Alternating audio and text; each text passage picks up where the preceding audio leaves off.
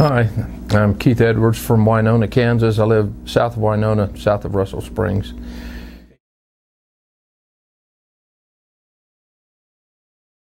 Well, I was looking for cattle that would grow on what's on the farm, on the forage type, rather than having to feed them grain, and keep good body condition and have a good eating experience.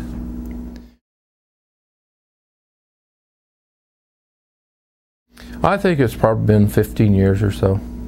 Okay. Well over 10. Okay.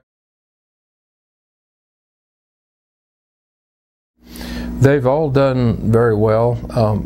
They seem to be able to maintain flesh and do their breeding, and it doesn't take much maintenance over the winter. I don't give them grain, and they're ready to go in the spring when I turn them out. I enjoy it. It's a lot less hoopla than most of the others, where you've got an auctioneer yelling and rapping his gavel, and this is more friendly, user-friendly, I think.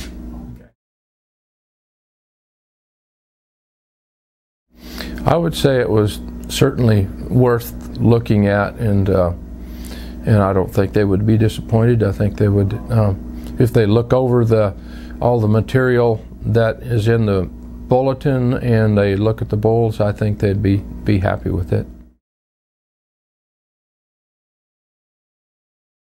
Well, I enjoy the integrity. I'm a Christian myself, and I know Kit and most of the other producers produce belief in Christ, and it just seems to go along with my philosophy of putting the most important things first, and family first, and not doing something just for show or just for money. Well, the calves just seem consistent, and since I've been buying mostly 4 and 5 calving ease bulls, 4-star and 5-star, and even the 3-star.